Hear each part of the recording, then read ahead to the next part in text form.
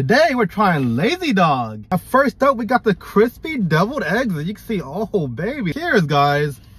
Outside exterior is perfectly fried, super crispy and crunchy, very thin batter. You got that hard-boiled egg on the inside with a filling that's mixed around with a whole bunch of sauces and stuff for that creamy sensation. It's a little bit sweet, a little bit smoky, has a little bit of a kick to it too. And next though, we got the chicken katsu sando with Cajun fries. You can see, first let's grab the Cajun fries. Oh man, these are cooked to perfection. Look at these beautiful fries. Cheers.